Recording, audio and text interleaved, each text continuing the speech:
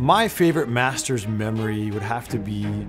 hanging out in Butler Cabin with Zach Johnson and his family the year he won. I'd gotten to know Zach and his people from doing a couple features on him leading up to that tournament, and after he won, they were all going into the Butler Cabin to celebrate. I don't know if I invited myself or they invited me, but I wound up in there, and it was like being on the inside of your television, getting to see the cabin, and obviously a lot of tears and champagne was flowing, and it was quite a unique glimpse into a different part of the club and also the sort of the inner life of a champion, and I felt lucky to see that, and it also of course made for a great copy in my story, which is the most important thing. So